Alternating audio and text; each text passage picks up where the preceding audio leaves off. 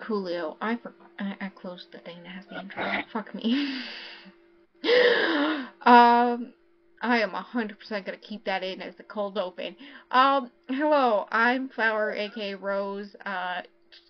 My toe itches. That's it. That's my info. Um, okay. I'm Fish, aka Stingray, and I'm having sleep token withdrawals. Ghostrian sleep token, but specifically Granite by sleep token because that song just scratches my brain so well. I'm obsessed with it. Thank you. Thank you very much. Also, the way I knew a sleep token song before they took off on, like, they're really popular on TikTok and stuff right now. And it's just as a whole, like, with that open and stuff. But I knew a fucking sleep token song before all this and I didn't even fucking know it. I'm sick. I'm so sick. I could have been listening to this shit for years. Be so serious. Oh my god. Anyways. So nice. While you were doing that, I was finishing the exporting of the audio for the Dino Stud episode because yes, we are filming this episode the same day as the Dino Stud and the Unleashed episode, despite the fact that this is wait, let me count. 1, 2, 3, 4 episodes? Or four, yeah, 4 episodes later? Hear me out. I literally forgot that we did Dino Stud today. I love that for you. It feels like a different day. Unleashed goes up the 14th of April, and this one goes up the 12th of May.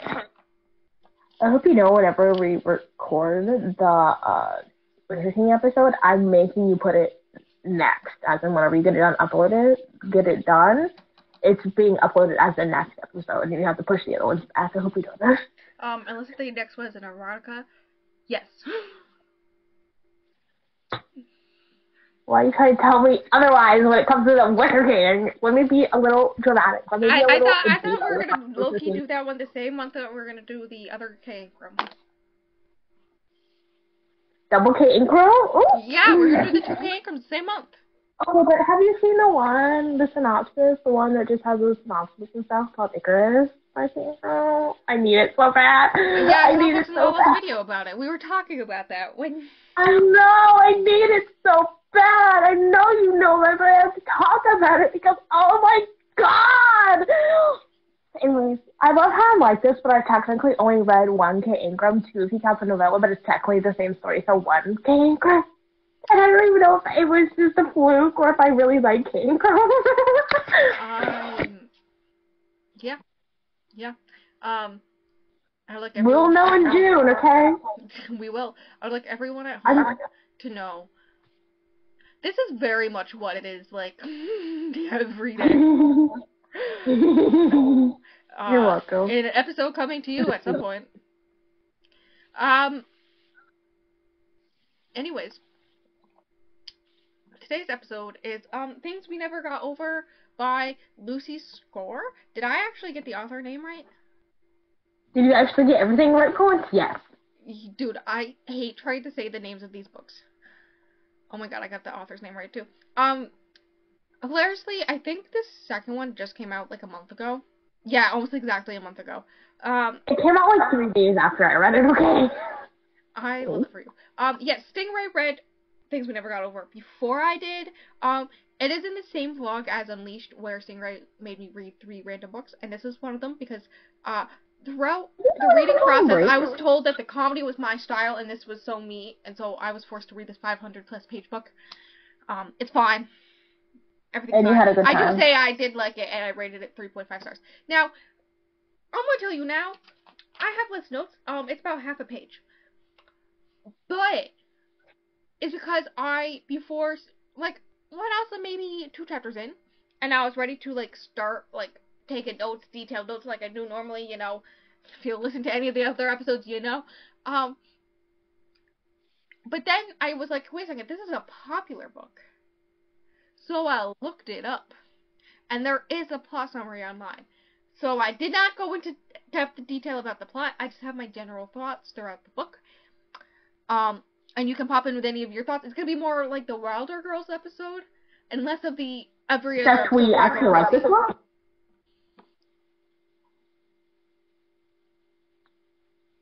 I'm so excited because I gave this book 5 stars. Shocker, I know. I saw that.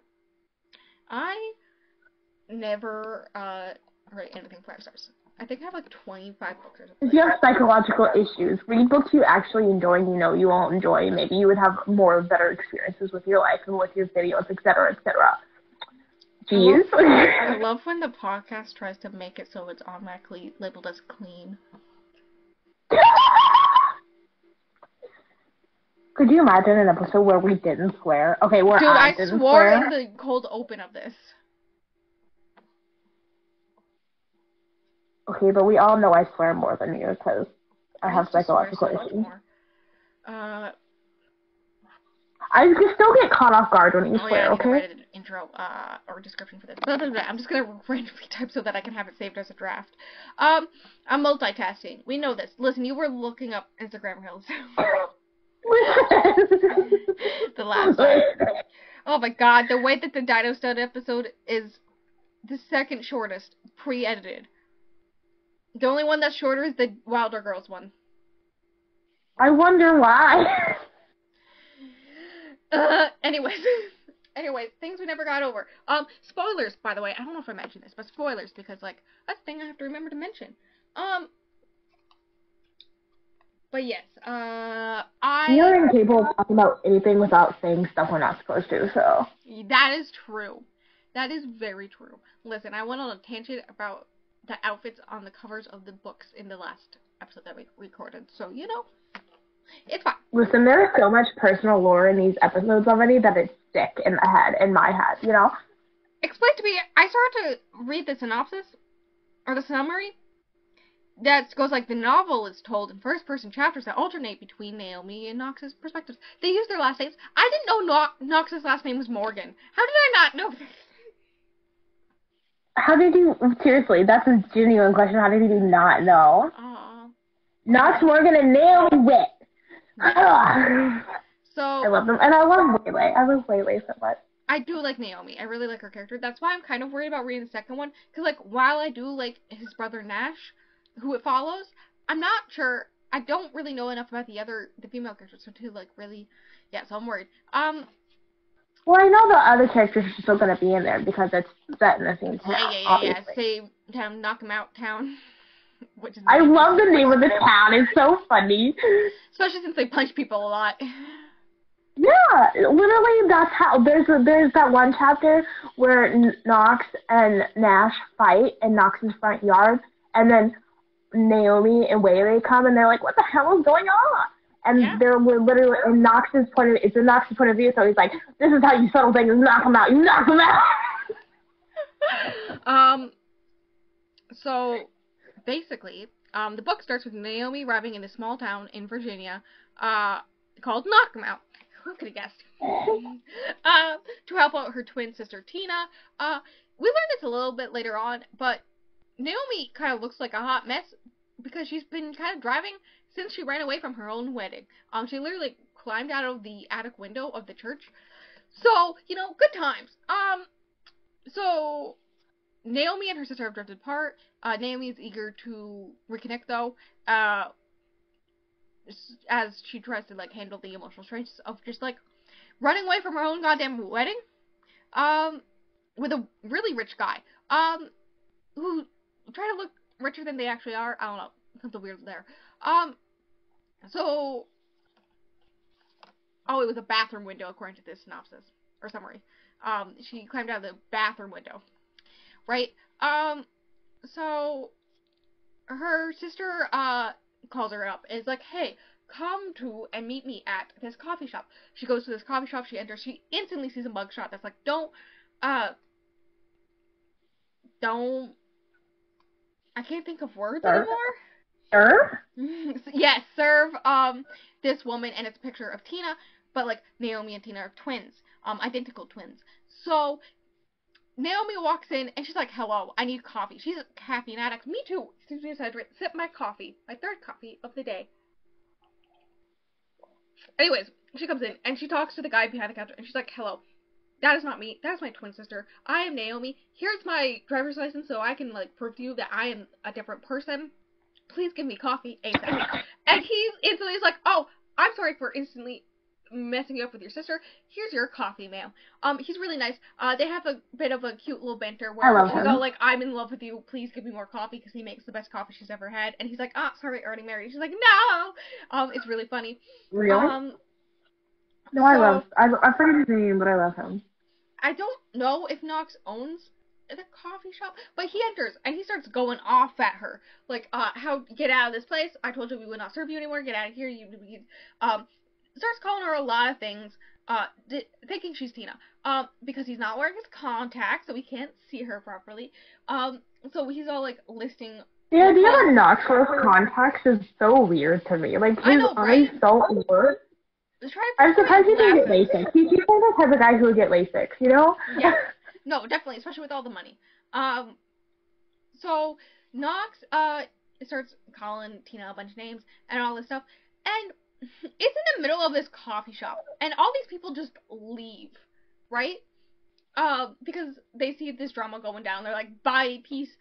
So this poor guy who runs the coffee shop is like losing out on all these customers because of this. And she goes to Knox, and she's like, listen, my dude, I've had a shitty day already, and you calling my sister a bunch of names, even though she's not the best person, is making it worse. I just want to drink my goddamn coffee. Let me live my goddamn life. And he's like, sister? And she's like, yeah, I'm her sister, not Tina. And he's like, you really think you can pull a fast one on me, Tina? And all this stuff, starts calling more names, and she's like, seriously? She tells the guy who behind the counter is all like, my dude, it is her sister. I saw the driver's license. There we go. I know it's. She's like, it's like, nah, I'm gonna handle this. I'm ready to go off on this tall white man. Mood. So he eventually lets her kind of leave. He eventually recognizes that, wait a second, there's slight differences here. It's his sister. And all this stuff. And so after she tells him off a bunch, she tells the guy who runs the shop, like, hey, I'll be back plenty of times if I stay in town, so I'll totally cover the charges of all these people leaving because this jackass decided to go off in the middle of this coffee shop for no reason. Leaves. Exits. He starts to be like, I'm sorry, but, like, it's your fault, kind of thing. I really did not like Knox at this point. I did not like him at first either. I'm not gonna lie to you. I was like, why does everyone love Knox? What the fuck is happening? And then she realizes her car is gone. And she's like, what the fuck? So she thinks it's towed. And he's like, are you sure about that? And she's like, no, because I was supposed to be out here 5 minutes ago, but some idiot had me stuck in the coffee shop for 5 minutes, drinking coffee, yelling at me. So now I gotta go find my car. So excuse me as I go to the police station. And he's like, I'll give you a drive. Eventually, he does get her to agree to go into the car with him.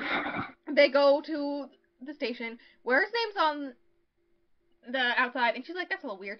And then they go inside, she talks to whoever's on duty. They're like, hey, yeah, we haven't had any tows, and all this stuff. He's like, where are you staying? She tells him where, and he's like, I'll drive you. And she's like, no, I don't want to deal with a guy who's been jerked to me the 10 minutes I've talked to him. I want to just drink my coffee, and, I've already had a shitty day. I don't want to deal with your shit, too. I just want to go back to my hotel room, and figure out where my car is, and figure out what my sister called me here for. All this stuff. Eventually, he gets her to agree to go into the car with him. I think there's, a gripping the arm type thing, and she's like, bitch, please. They get there, and I feel like at this point I'm going to pause and let you know something. At this point, we've already had our first Knox chapter. The opening of his first chapter, I was like, oh no! No, I had a different reaction because we both listened to the audiobook, right? I dual read it, but we both listened to the audiobook. I recognized their narrator's voice for Knox. So I looked it up on Amazon, right? At his catalog. One. I know him from the Dirty Billionaire trilogy by Megan March. He voices the main character in that one, main male character, which is the first adult romance series I ever read. Is that what the one you want me to read? No, that's a different one. Okay, good. That's the first adult, almost erotica type romance that I've read, I should say. The Craze Quotient is the first like adult romance, but that it's like your typical like this type of book, almost. Normal. Yes, not like full on spending 2.5 books trying to lead up to the point where they do butt stuff type books, right? Oh my god. And then I also wrote down, at least when I was going through his catalog to see if it was the same guy, I found plenty of books for the erotica episodes under his catalog. Oh my god. I wrote that down. Oh, oh god, I saw one of my notes. Anyways, he takes her to her. Hold on, no, I'm pretty sure, like, within the first few minutes, if not the first few seconds of Knox's first chapter, he's talking about his, I don't feel like saying the word today, you know what? And I was listening to this book out loud, and I was like, oh shit! Oh shit! Yeah, Knox is a character. So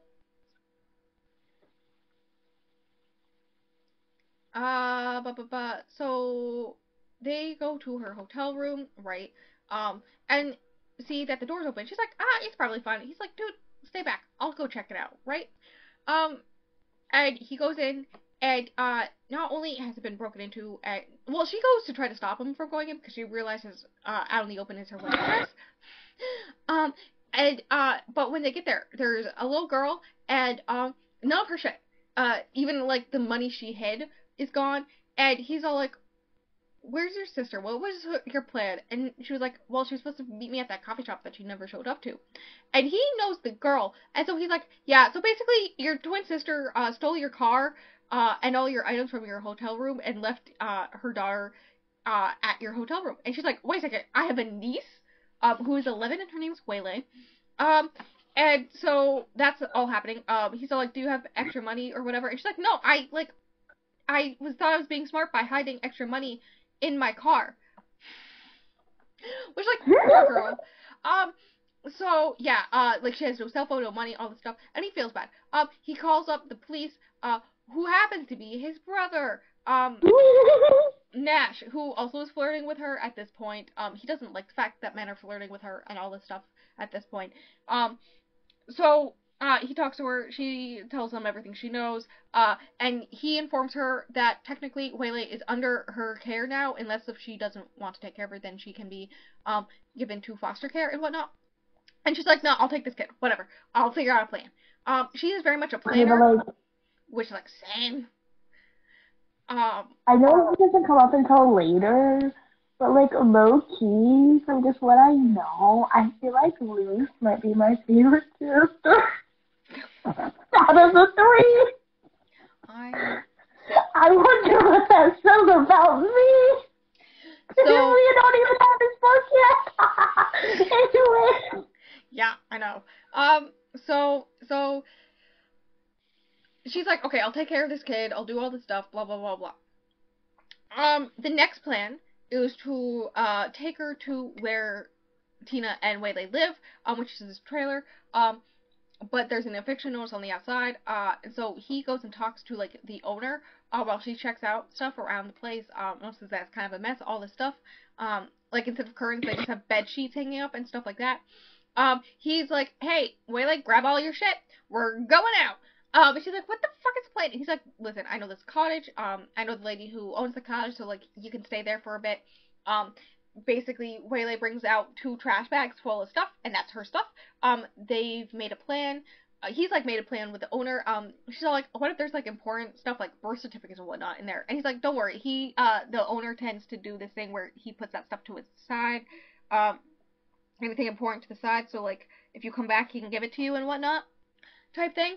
And he knows that Tina's run off. So, yeah, that's happening. And he takes her to the cottage. Eventually, she does get a job without Knox knowing. She does get a job as a part-time server at the bar, and that's kind of important later on. But they go to the cottage. He's all like, "Cool. Dinner is at this time. We're gonna meet. You're gonna meet the owner of this property. Blah blah blah. Bye." She's like, "Sure, whatever." But the lady who was like, you have a job now at this place at this time, I love her. Yeah. What's her name? I don't remember her name either. I don't remember names. There's so many characters. There really are. So they though I'm doing this from memory.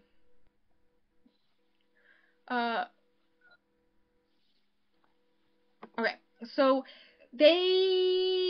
she goes to take a nap because it's been a stressful day. And she hasn't had much coffee. Waylay is like, hello, I would like Pop Tarts. So they make like a shopping list. They have bikes to ride to town to get food and whatnot and all this stuff. And she like puts on something slightly nicer to go to this dinner with the person who owns the cottage. Who happens to be Okay, you skipped over something really funny to me. When at the grocery store, everyone's like, because they're like, Tina, like it's not Tina. She's like, I'm not Tina, and she's talking to the lady at the deli counter, and she's like, I'm not Tina, blah blah blah blah blah. And I love that part. Yeah, and now she has the nickname not Tina. Yeah. So she goes to this dinner thing with Waylay. Nash is there, the cop, as well as Knox, because, well, they start fighting outside on the front lawn, and she's like, please, for the love of God, this is a bad influence on this child. They're kind of fighting over stuff in the past, but also how they both kind of like Naomi, right? They go inside. They haven't even been a full day, calm down. I know, right?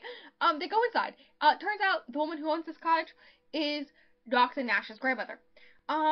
And she's like, yeah, it's fine, whatever, you can stay here. I don't really care about rent or whatever. I wouldn't mind for, instead of rent, you help me clean up this place, the main house, because it hasn't been cleaned up for a while. And she was like having the urge to clean already. She's giving me low-key OCD vibes, as someone who's the same way. And so she was like ready to go to town and all this stuff. They have a nice dinner, blah, blah, blah. She says she's got a job, and the grandma is all like, I forget her name, so I'm just gonna call her the grandma, is all like, I think when she tells her the location, she says, don't tell Knox, and then she's like, well, if you work the night shift, I can watch Waylay, and basically be your babysitter. And she's like, well, I want to pay you for it and whatnot. And she's like, no, it's not necessary. I'd like to actually have people here, so it's nice to, like, actually talk to people and whatnot. Very sweet older lady who, like, wants to just have people to talk to type thing. There's also, like, she has a dog, and Knox has a dog, and there's a lot of dog content throughout this book. It's great. 10 out of 10. So, the next day, Knox is, I almost said bartender? What? Barber. He owns a salon, but he also owns the bar that Naomi works at. So when he shows up, and he's, like, going in to check everything out, the woman who hired her, who's in charge of hiring, is like, this is our new, waitress. And he's all like, no. And she, like, used to work in communications or something, so she hasn't really waitressed yet, but, like, she's pretty good at it already. And he's all like, if you mess up one goddamn time, I will fire you, and all this stuff. He's being really rude to her for no freaking reason. And she's like, okay. And so she takes, like, a bunch of guys' orders. A bunch of sleazy guys' orders, right? He, like, purposely sends her to a table full of sleazy men who will hit on her and try to slap her ass, right? And she handles it like a fucking pro, takes them their order, and doesn't even write it down because she's so good she memorizes it, right? On the spot. And all this stuff. And he's all like, why did you, like, handle it? And she's like, no, you sent me over there to trip me up and make me get fired so I don't have a job, so I can't take care of my niece. Which is a shitty thing to do in of itself, but then you try to, like, they could actually slap my ass and, like, sexually assault, and you just let it happen. You throw them out afterwards, but, like, that's only after the fact. Like, all the shitty shit he's doing, I still don't like Knox at this point. But no, I handle it on my own, and then you get upset that I handle it on my own? No. She tells him off. The other ladies who work there are just like, yes, girl, thriving. They actually got upset when he sent her over there, so that's great. She doesn't mess up, at all. She's really good. And then she's like, okay, cool, I did my job. I did so good that, you can't fire me, based off of the terms, so I quit. Bye, bitch. Which made me laugh so hard. Okay, so fucking hard. Real. And then, he's like, no, it's fine, continue working here, it's whatever, we did such a good job. Apparently they do this thing where if they do a good job, and beat, like, the previous day's tips or something, they all get shots. and he actually takes shots with him, type thing. And then he drives her home because he doesn't feel good letting her bike home in the dark, right? Makes sense. So he drives her home. He's also kind of her neighbor, like across the street. That's also a thing. Because like at one point he goes to pee outside, not recognizing that there's a woman who lives across the street, and so she's outside drinking her coffee first thing in the morning, just having a good day, and then she just sees this man peeing. You know? Yeah, I would kill myself. Hear me out. So yeah, that's happening. I don't remember the exact order of things. I'm gonna skim this summary. Oh yeah, so we learned that he got money to like own these two property, like all his property and all this stuff, because he won the state lottery 2 years earlier. Somehow it created a rift between Knox and Nash. Later on, you learn he basically tried to give Nash money because he likes to take care of people. Is this whole thing, and Nash didn't appreciate it, so he took the money and then used it to build the new police station, which Knox didn't like because the police were always like bugging them as kids. So he's like, "How dare you go to the other side?" type thing. And so Hear me out. I would also not like to be named. I would not like to have a police station named after me. Hear me out. I know, right? Like that's a little weird. Of all the things you could have named after you. So Knox, so she's all like, I don't know why you have a problem with me, and at one point Knox says that like she's uptight and needy and all this stuff, but like he likes her in the skirt and all this stuff. So like he's clearly into her, but he doesn't like the fact that she's like quote unquote a romantic, so she's a lot of work and all this stuff. And she's not into wanting a relationship either because she just right out of her goddamn wedding. She does not need a relationship right now. So Hold it, because you just mentioned the wedding again. She has daisies in her hair for the wedding, so she has daisies in her hair when she meets Knox. So immediately, Knox starts to call her Days, and there's daisies on the cover, and it's Yeah, that part I did like that part. Also a thing throughout this book, CPS, Child Protector Services. For obvious reasons, she is currently the legal guardian of her niece, and they gotta make sure that it's a safe place to be, or else. And so she is being this legal guardian, and basically it's understood by everyone else that it's gonna be fine. She's clearly a better option over Tina and all this stuff, and they'd rather keep her with family, so it makes sense. They will accept her as her legal guardian after the period, right? Wait period. Test period. I don't know what the terminology is. But she's like constantly worried about it, making bad impression on the CPS people and all this stuff. And it's like a current thing throughout the book that like this is a thing that they're going through, and like how they're gonna become like she's gonna become the legal guardian, basically adoptive mother of Waylay, and how all this is gonna work out and all that stuff. And how she wants to become the legal guardian of this kid despite the fact that it was never part of her plan and all this. Like, it's a constant throughout this whole entire book, which I kind of liked. Like, it's something extra there that wasn't needed, but was nice. Eventually, she starts going to the library. She learns that Waylay has, like, a community at the library. Like, no one really likes her, because of her mom. But she has this way at the library where the librarian... the librarian lets her take out extra books and have a good time there, because she basically works there for free to deal with computer and technology issues and stuff like that, which she really likes. She likes that Waylay has a place to go and stuff like that, and she'd like to work at the library, and she learns at one point that she could get a part-time job there if a grant goes through. Cost. Knox actually pays for the grant to go through so that she can get the job. And it's never brought up, like, she doesn't know it. She never knows this happened. She never knows he's the one that paid for it. So now she's got 2 part-time jobs. Right?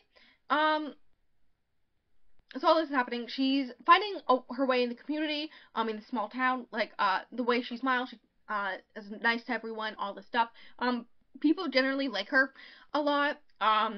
There's a illegal poker game, quote unquote, in the back. Still being called Not Tina as well. Yes, there's an illegal poker game in the back of the bar that she ends up waitressing for, because really good tips. And he gets really mad that she's working it, and she's like, nah, they put me in here because I need the tips. They know it, so I'm doing it. Might as well. She's being really friendly with the guys there, and they like her. They teach her. He gets really angry and tries to tell her off, and then comes back after like an hour or two or something, and she's like just in there playing the game with them, and they're teaching her how to play poker, and they low key let her win, but also let her keep the money she wins. And she's like, "Oh, guys," and it's like just a really sweet moment that shows like she is being a part of this community, and people really like her. Is this around the Also, time? this is where we meet Lucian. Yes. Um. Okay. Yes. Okay. Yes. Lucian shows up, which is of the trio of Nox and Nash as kids. He was the third member. He is now like a rich guy who does stuff in business and wears business suits but also still beat people up when he can. um. Very scary businessman who can get anything and everything done. Hello. Your name is Lucian. Hello. So throughout all this, there's friction between Nash and Nox because they both kind of like her. Right? And the tension kind of comes to a halt because Nash gets shot twice during a traffic stop. What did I write during this? I wrote, I feel like this has to do with Tina or Naomi's ex, which I was right. There's like 4 theories I had that 3 of which I got right. I would also like to know some of my other notes before this. This is more erotic than Dino said, and all we got so far is his thoughts about her and how he wakes up with boners thinking of her all the time. The chaos. I would like to mention the fact that I had no idea what was going to happen, what was going on. I had no idea that any of the twists and turns were coming. I was just there, and it was happening, and I was like, oh my gosh! And then... the chaos is I was thriving off the chaos. It was a good time. So...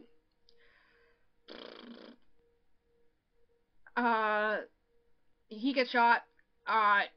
Nox goes to the hospital to take care of him and see what's going on. All this stuff. And Naomi is at work, so he gave Naomi his truck so that she could get home, because he tends to drive her home after work.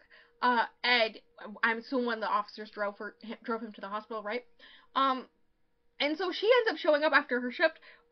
And she's all like, "Hello, I am here." And he's like, "You're supposed to go home." And she's like, "Yeah, I will, but I want to make sure everything's okay. I'm here to take care of you." Blah blah blah blah. And he's like, "That's weird." You know.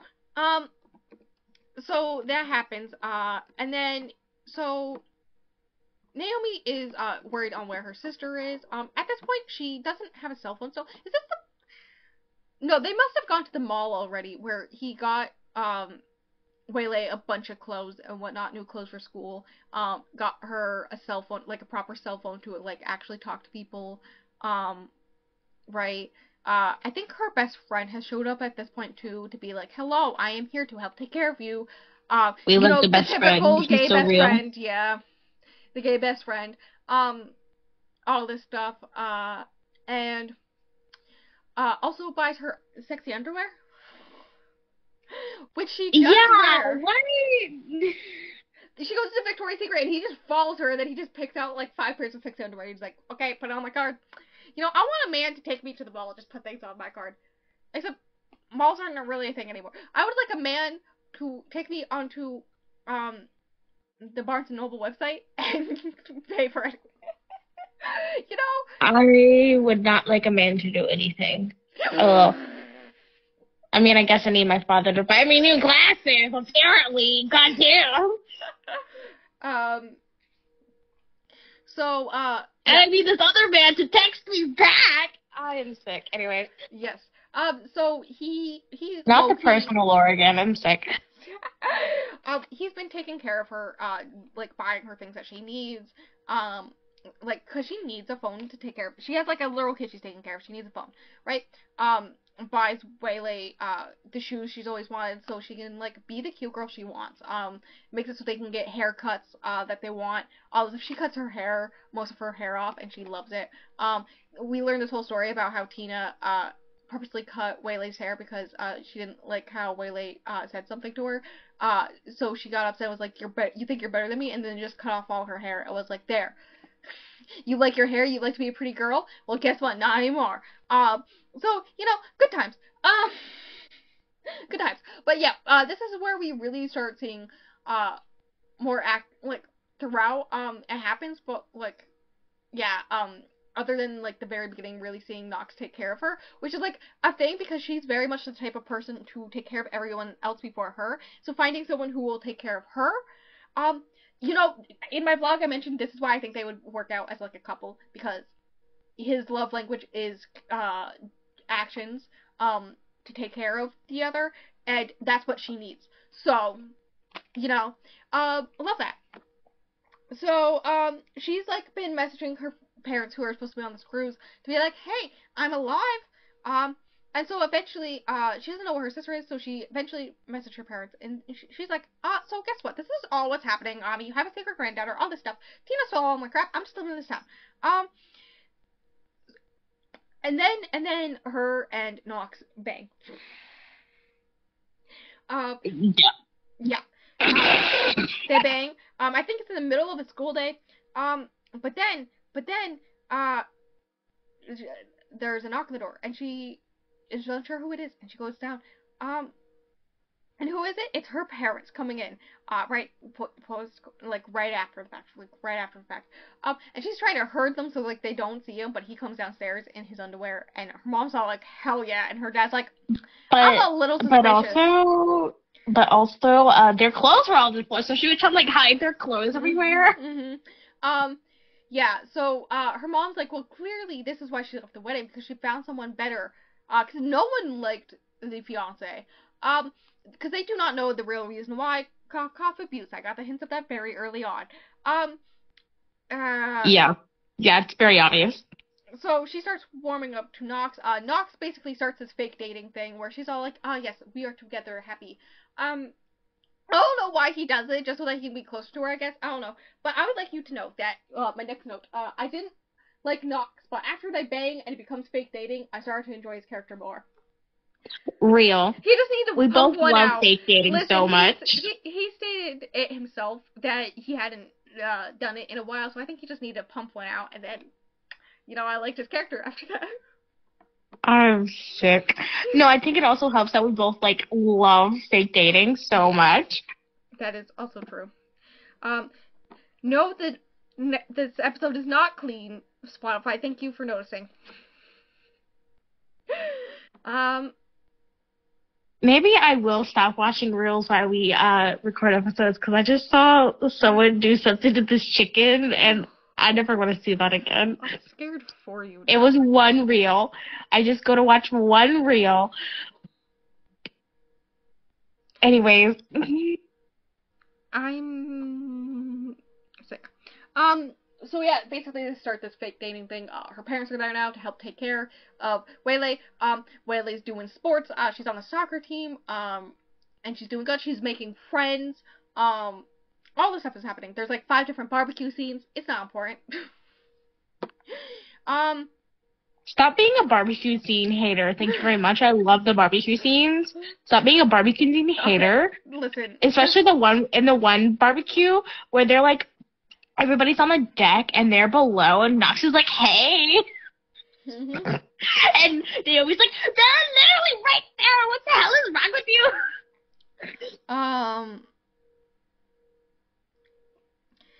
So, oh my god, the way the synopsis just skipped to when her fiance shows up. I'm sick. So there's also been a bunch of break-ins and robberies going on. I had a theory it had to do with Tina. I was right. I also had a theory that Naomi's ex would show up and Nox would punch me in the face. Or I hoped that he would punch me in the face. I was right and I got what I wanted. I also wanted that so much, and then it happened. I was like, yes. I also assumed that something would happen where Naomi would feel like she's repeating history, falling for rich white guy who is technically her boss. Again, but that never happened. She recognized that they are different people pretty early on. So like that never happened, and I'm kind of happy with that. So a lot of the day-to-day stuff, like her taking care of Waylay, him helping her take care of Waylay, and taking care of her for her, all this stuff. Uh, eventually, Naomi's ex-fiance does show up, um, at the bar, and demands Naomi return to New York with him, uh, stating that her escapade is over.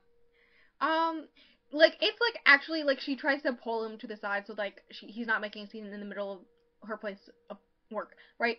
And he starts like gripping onto her hard and blocking her in and all this stuff, and she like mentally, because like at this point there's been like 5 sex scenes, and she mentally recognizes that Knox has done the same thing. I think even at the point at the barbecue you were talking about, he does the same thing where he blocks her in, but like with Knox she knew she was safe, and she felt the affection from it and whatnot. And this she like feels like her brain's going danger, danger, danger, all this stuff. So she's trying to. What if I cry? What if I lose my mind? You know? Yeah. So she wants to get away from him, but he's not letting her go. And all this stuff. And she's like, please let me go. He's all like, listen, I miss you doing my laundry for me. Because that's what he misses most out of this. It's also hinted at. Can we talk about the way I rhyme when I'm like? Did you notice that I just rhymed when I said that? Like, yes, I did. Why do I rhyme when I'm like this?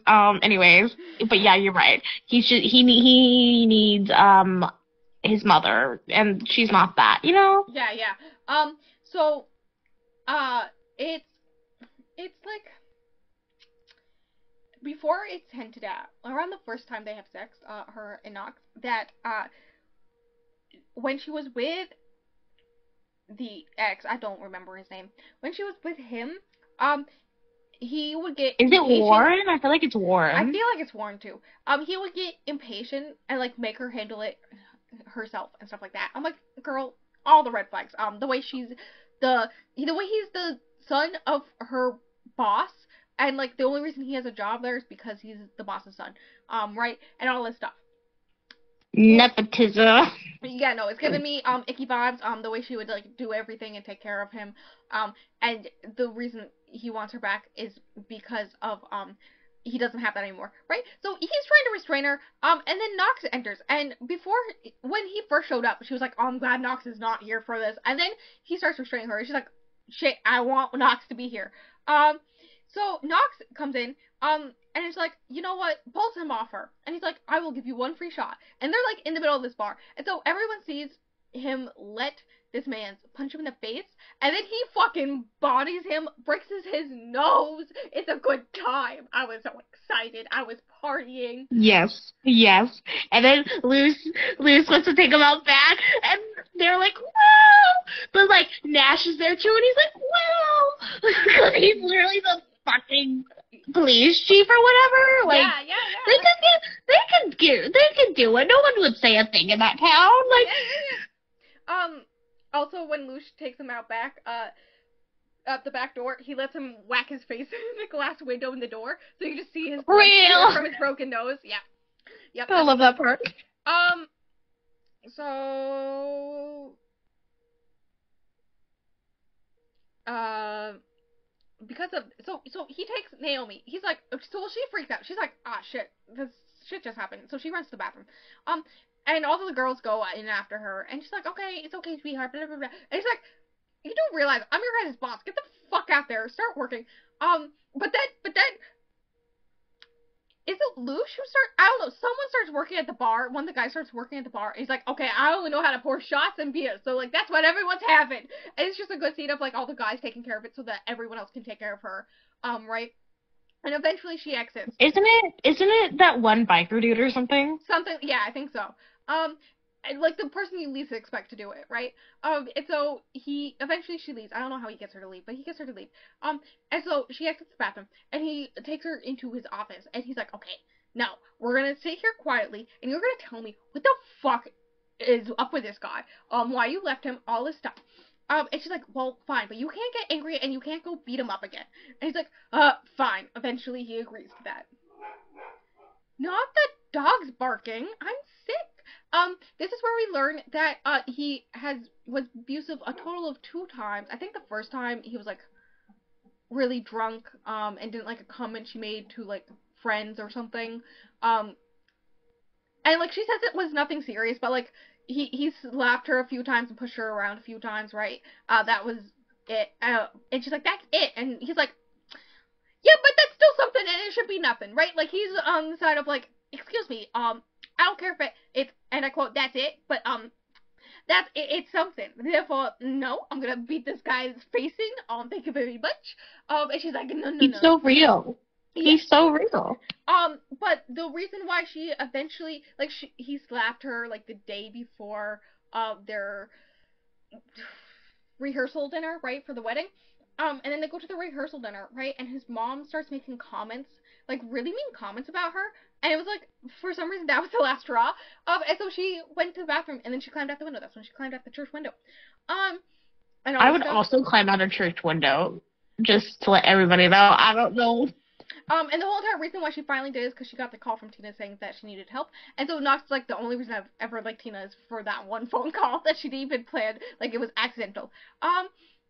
So they grow closer. I'm pretty sure he goes down. And then she gives him a blowy. Eventually, at one point, they go... Why'd you say it like that? Shut up. Eventually they go volunteer at, like, a shelter or something. And she sees, like, there's some guy that introduced himself to her, and she's like, oh, hello. And he talks to Knox. He's like, oh, I see you got a woman, and all this stuff. And then she sees Knox give that guy money, and she's like, that's a little suspicious. Eventually, we learn, that his mother died, that, when he was really young. And instead of, like, taking care of his kids, their father really got into, drug and alcohol, to, like, drown his sorrows and whatnot, to the point where, like, he's had to go to rehab multiple times, all this stuff, and he tries to, like, give him money to, like, make sure that he's safe and whatnot, but he, like, basically abandoned his 2 kids after his wife died, so, his grandma and grandfather took care of them and all this stuff, and the rift between him and Nash is because of the whole money thing, and at which point she's like, dude, that's the fucking dumbest thing I've ever heard. Who fucking cares? He almost died. Deal with it. And so he goes to Nash, and he's like, hey, this is what she said. And he's like, God, she's smarter than both of us. And then they make up. So eventually, he decides he can't commit because she's too good for him. Right before this scene, she's all like, I've never been good enough for anyone. And then he goes, hey, I'm breaking up with you. In a public place, so that she'd quote-unquote commit the scene. I would like everybody to know that I was listening to this and pacing around the house and just screaming at the top of my lungs, because he was kind of planning it for a bit, right? And I was screaming at the top of my lungs in the chapter of his before where he was thinking about and planning it.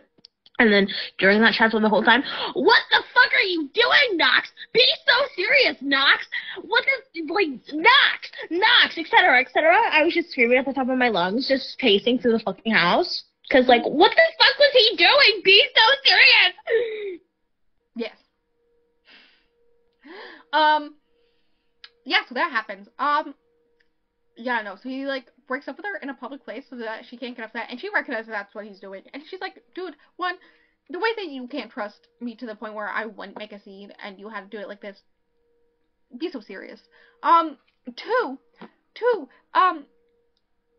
I like, she makes a comment about how she's never good enough for anyone, and he's like, no, babe, and she's like, no, and eventually she does recognize it's because it's not, like, a her issue, even though she does feel like she's never good enough for anyone. It's more of a, like, he doesn't feel like he deserves her love, despite the fact that right before this, also, she was thinking about how she loves him. So did he, though, while he was in deep. I tell you, in deep. Bye, Rose. Please. Hi, Stu, bye, Stu. He's so real for that, you know? Yeah, so, of course, he has to break up with her. Stu, not Knox. But yeah, no, I'm keeping that in. But yeah, no, he recognizes. He doesn't recognize that he recognizes that he's in love with her, but he like thinks that he loves her. He's just like, oh, I love this woman, and then he's like, I gotta break up with her. I was like, God damn it. And then he tries to give her money to take care of her, because that's what he does. He takes care of people, and she's like, bitch, I'm not taking your fucking money. Get the fuck out of here. She stops talking to him regularly. Real. She plans to save up enough money to get a car and then quit this job at the bar so that she can work at just the library. Maybe at some point move out of the cottage, because it's like one across from his house, two on his grandmother's property. Everyone in the town, including his grandmother and brother, are like, bitch, what the fuck did you do? Everyone's calling him out on it. It's hilarious. She hosts another barbecue. Let's go! And invites everyone but him. And then he eventually just shows up on his own, and he gets really upset because Nash and her are talking, and he's like, I see you're, like, picking up on my seconds, and, like, all this stuff, and basically, calling her slut, and she's like, bitch, the fuck?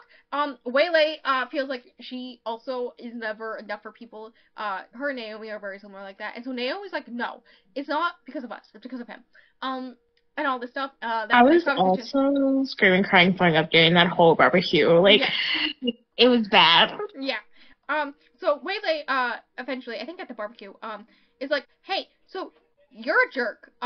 You make my aunt upset, and I don't like it, and we may not be good enough for you, but you're not good enough for us, and a bunch of stuff like that, and then takes his dog, and the dog just happily leaves, and he's like, what the fuck?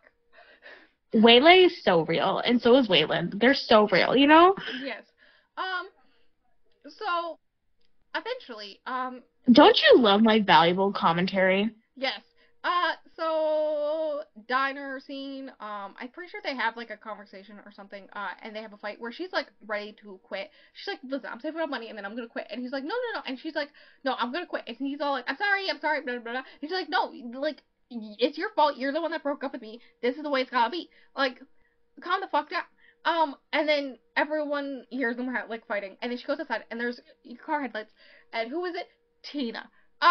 And she is like, hey, we have to go find Waylay. He took Waylay. And she's like, what the fuck are you talking about? Comes to the car, and then she handcuffs her with, sexy handcuffs. Yay! Yay! Okay, but the real question is, what color were they? Pink. Pink, okay. Yeah. Good to know. Yeah. Valuable information. Yes. So that's happening. Knox, everyone else, Knox just stays in his office, and so everyone else is like, hey, what did you do? Because, like, she hasn't come back yet. So the fuck? And he's like, what are you talking about? Like, it wasn't like they ended on angry terms or anything. It was just like, it's done, whatever. And so it's like, what are you talking about? And then someone's like, yeah, I saw her get in a car. And he's like, I'm sorry, what? So, like, he's getting security camera set up. He's calling his brother, who's the sheriff. He's doing all this stuff. It was the chef.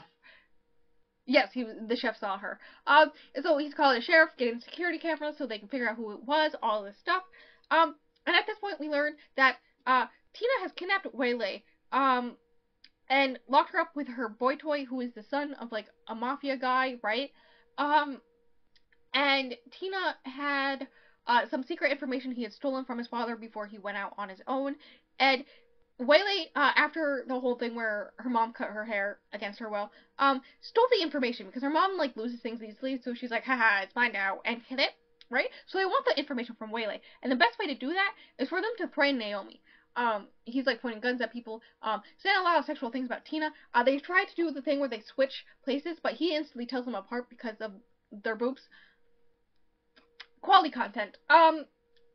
Waylay tells him where it is, but tells him the wrong location, so we can go after it, but, like, the urge to make a joke about how I would instantly notice the difference between women because of their boobs. Yes. You know, he's like, well, Tina's are like different shapes or something, different sizes, something like that. So he goes off to get it. I think there's, like, some other guys there. There's a shootout. Nox shows up. I think she, like, almost passes out at one point. She's protecting Waylay, blah, blah, blah, blah, blah. But he shows up. He's all like, I love you, marry me. And she's like, okay. They leave after the police show up, and they Waylay tells him and Nash that what he's after is this USB drive that she has hidden in a location. She can tell them where it is, but also where he's going to get it. But also she put it up on like a secure server or something like that, so she can just show it to them right now. And it's a list of people's names, including Nash's, of police officers that they want to go after, that the government, that the people wanted to go after, right? So that's why Nash was shot, because he was on the list, right? Can we mention the fact that Waylay is actually so fucking smart, and like the USB was literally like this cute little charm that she put on her shoe? Yes. Like, why is this, 11, 12-year-old smarter than me? Like, I need her to be so serious. So, basically, Tina ends up facing prison time. She does get off sometime because she goes on the stand against her boyfriend. I think they eventually, because like Waylay knew exactly where he was gonna be, so she was like, he's this area in the library, so they go after him, get him, all this stuff. And so, but like he's got a rich mafia boss dad, so they use Tina's testimony to get him in jail, and she gets less time. But because she's in jail, there's not gonna be familial countering the adoption of Waylay for Naomi, so she can adopt her if she wants. So she goes through with it, and basically adopts Waylay. And then there's a thing. What is it? The epilogue where basically it's like a birthday party for Waylay, and he asked her what she wanted, and she listed off all these things, including 2 cakes. And so he got her everything she wanted for her birthday. And then at the birthday party, he proposes to Naomi, and she says yes. And then there's a second epilogue. You will never know if I read it. You will never know. I was behind the kidnapping of my dogs. You will never know. Please tell me if you did or did not read it. I need to know. Like, I need you to be 100% serious with me right now. You'll never know. Please. You'll never know. It leads me to believe you did read it. Reading the synopsis right now, because it has it in here. Oddly enough, the ebook I was reading didn't have it, but the audiobook did. I forgot that it was a thing until the audiobook started to play. I was like, what the fuck? And then right when it started to play, you were like, don't listen to it. And then sent me that Taylor Swift with a gun meme. Did it work, though? Did the Taylor Swift gun meme work? You will never know. So 5 years later... I hate you. Why are you like this? I'm reading the summary right now. So Waylay is heading off to college on a soccer scholarship.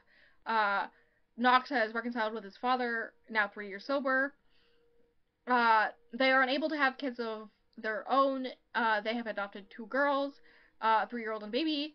And they prepare with the help of their friends and family for hectic years ahead, full of love. Oh yeah, that's like also a thing. His grandmother moves into the cottage that she's in. Her parents get, I think, Knox's cottage, and then the 3 of them move into the bigger place, right? I think that's the thing that happens also. Yes, that is the thing that happens. And that's the synopsis, or summary. I would like you to note that this hits all the beats of, just sex turns to feelings, turns he doesn't feel worthy of her love, to breakup, to his heart was broken for some reason, to she's in danger, to he recognizes he does love her, to grand gesture to show commitment, aka the sudden proposal right there. Which is like fine. I don't mind that happened. I mean, it works for a reason. My issue is, why is it so goddamn fucking long? Why is it so goddamn fucking long? It's over 500 pages. Why? Why? Just literally why? I enjoyed that it was long, personally, myself. I did not, because I had so many long books on my TBR this month. But I think it's because I really like character-based stuff, and it is very character-based, and you're like, what? For whatever reason, I don't know why plot has to matter, obviously. Yeah, no, I recognize that you like character-based stuff, and I like more plot-based stuff, so finding a book that we both would enjoy is very difficult.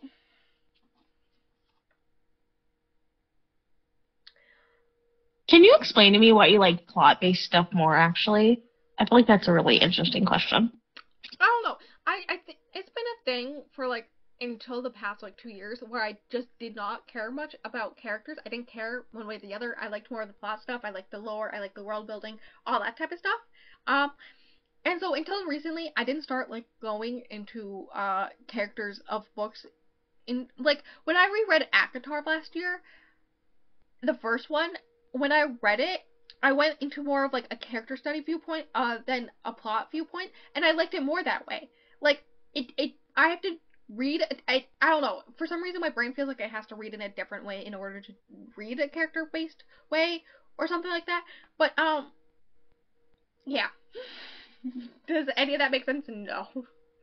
No. I think personally the reason I would prefer character-based stories is because I like knowing how people experience things and people's feelings and people's thoughts, you know? Yeah, I get that vibe from you. I don't really care about that. I haven't cared about that until like the past year or two. Which is why getting you to like fantasy is gonna be difficult. Yeah, because respectfully, fuck world building, none of that shit makes any sense. Yeah, no. I think you may like the Brandon Sandersons I've read because they are like split between plot and character driven. Like there's a lot of world building and plot stuff, but all of the stuff that happens is based off of the characters and the characters' thoughts and decisions and all this stuff. And so I think you may like those. I don't know, which is why I wanted to do a fantasy I'm not romance. reading a Brandon Sanderson. I hate to break this to you. I won't force you. Don't worry.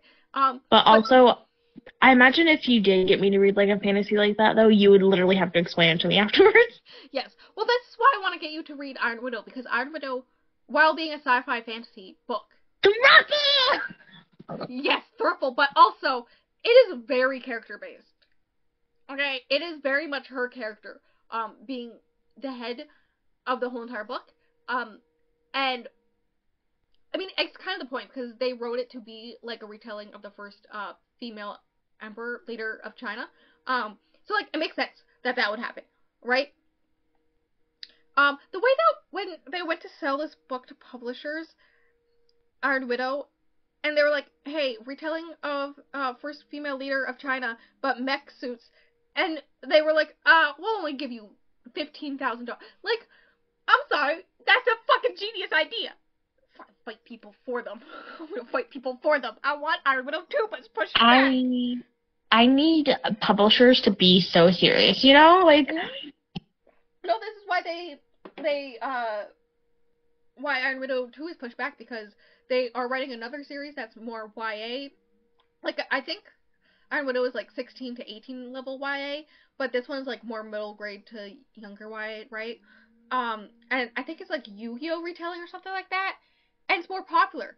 Well, it's not even more popular, because Iron Widow is really popular, like it was top of list and whatnot. But like, they got more money for it, so that's why it's first, because they need the money. They're like, I need to pay bills, so the one I get more money for, I'm gonna write, right?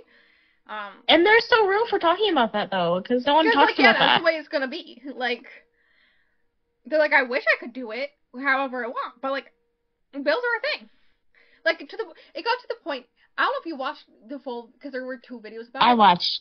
I watched both of them. Yeah, where after they got Iron Widow published, and their parents were like, "See, this isn't a proper career path because it didn't sell for a lot of money."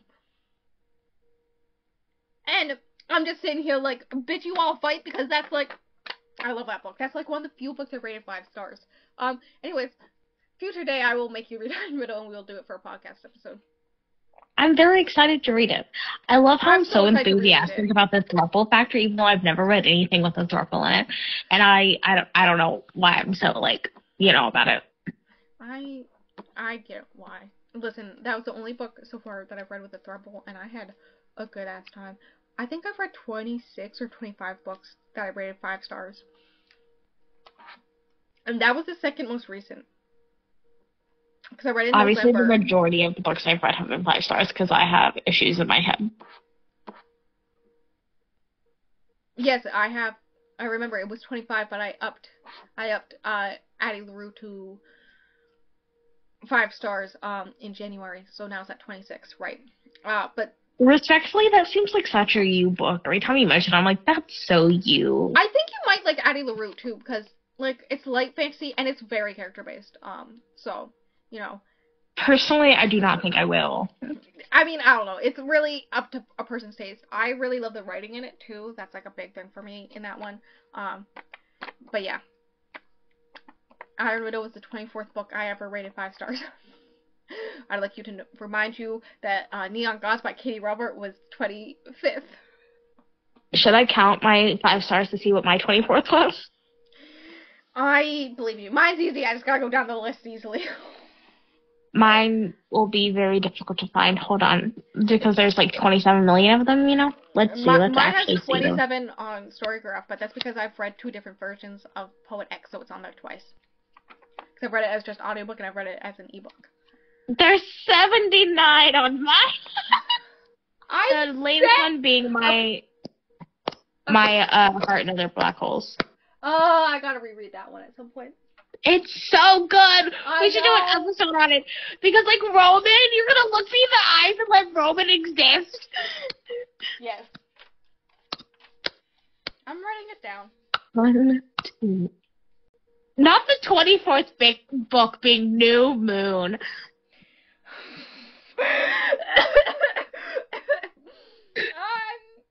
I gotta go. Listen, you know what book was after it? You don't even know what book that is. And the one before it was Gone Girl. I gotta go. And let you know. Why are they in this order? Anyways. The episode after this is gonna be the first book in the Wicked Villain series by Katie Robert. I will reread it, and then after that, for as far as the eye can see, I'm going to be doing the Wicked Villain series for the Eroticons. So, should I read the first one? I mean, if you want to, it's pretty short. Like, they're pretty short. They're under 200 pages, I think. And it's erotica, so it's easy. And the ending of that book, I still thrive on, okay? I think about that ending every goddamn freaking day. And I have to label this 3.5 stars. Am I okay? Am I okay? Listen, the way that she comes out in that white dress covered in blood, I'm vibing. Like, I'm vibing just thinking about it. Hello. I might have to read it, but no. Is there an audiobook that connects us? Yeah, no, it's Jafar and Jasmine retelling. So, good times. But yes, I want to continue the series, and it's been since 2020, I believe. I think it was like one of my first wrap-ups ever. So maybe it was 2021. But it's been a good chunk of time. So I'm gonna reread it before I continue. But yeah, that's the thing. I'm gonna be reading those. Because I love Katie Robert at this point. I mean, I mentioned the 25th book I rated 5 stars ever was Neon Gods by Katie Robert. Am I okay? No, it was a good time. I loved it. It was great. I recommend. So that's the next episode. The perks of me planning so far ahead is that I know what the next episode is, despite the fact that we're filming this almost 2 months ahead of time. We're okay.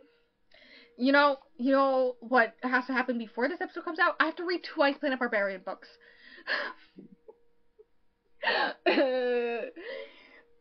What if I... Good luck, bestie. I believe in you. What if I read the new Katie Robert instead? You know what? You know what I'm going to say? Because I would rather you read books you actually enjoy, because you deserve more 5 stars in your life, or whatever. I do. I'm going to work on it. It's a thing I got to do.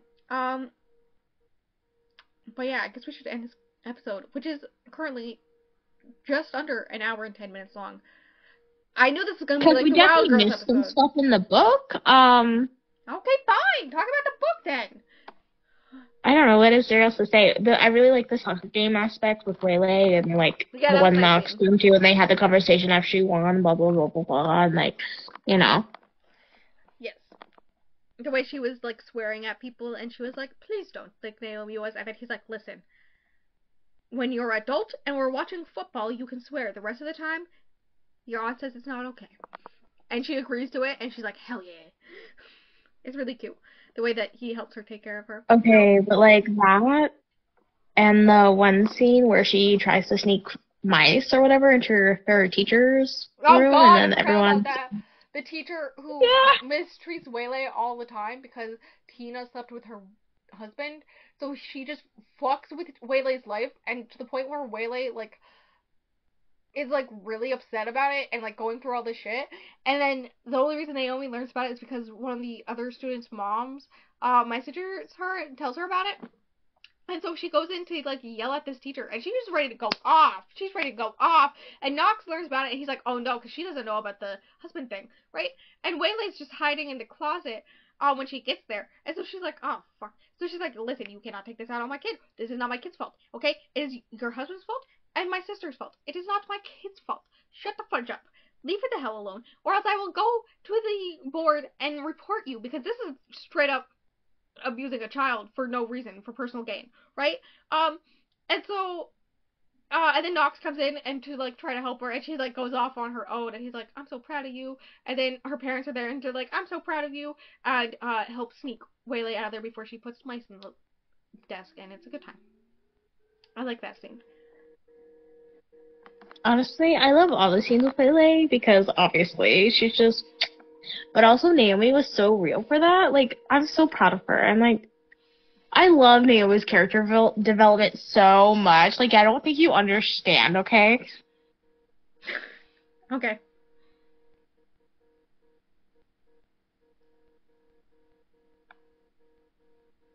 But do I understand? There's probably more thoughts, but, like, you know. You know. Do I know? I don't know. Why is there just a blank message from you on Instagram?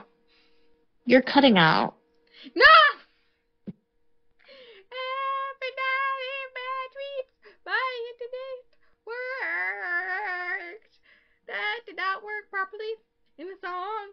La la da da. Yeah, I can tell it's not having a good time because Spotify podcast is not having a good time either. I want to keep all of this in. This is staying in, fam. So I'm ready to talk shit about shit. I don't know what we're gonna talk about. I don't really have anything to say. Well, my internet sucks. At least it's recorded from my end, so you get to hear this nonsense. Hopefully, Stingray will come back at some point. Oh my god, the way it's even saying poor connection.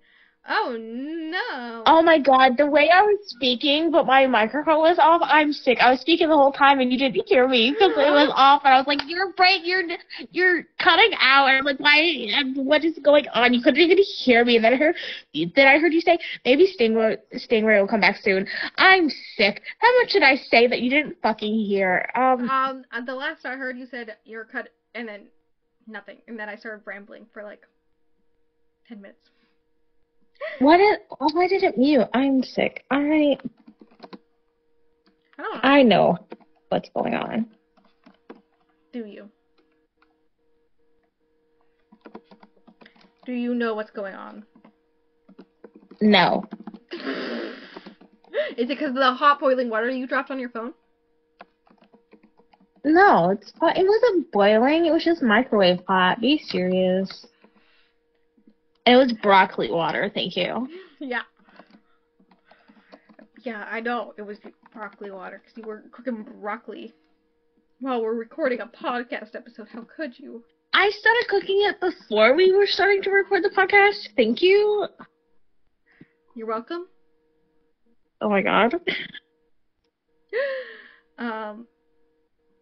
Yeah. Do you have anything else to say to the people before I stop recording? Honestly, Naomi wit supremacy, you know? Waylay wit supremacy? You know. I do know. You know, I'm still on the created supremacy mindset. Real! So real. The way I'm gonna have to make the description of that episode something to do with credence, and I don't know what's gonna be yet. Credence supremacy. What more could you need to say? Okay, I'll just write we are credence. Yes, I'm writing it right now. Shh. I multitask. So, yeah. Yep. And that is this episode where we talk about this book. Will I read the sequel? I think it's already on my TBR. So one day. It is. One day I'll read the sequel. Probably. In like 3 years, yeah. Yeah. I got a lot of books on my TBR, okay? Let me live my life. Okay? There's like a lot there. No, I will not let you live your life. There's an overwhelming amount of things there. It's like kind of an issue. Especially when you realize, like, yeah, it's Not under kind of. 1,000, but, like, I also have, like, 20 written down physically on sticky notes on the desk, so. You know, good times. Fun times, fun times, right? That's what we want. um. No.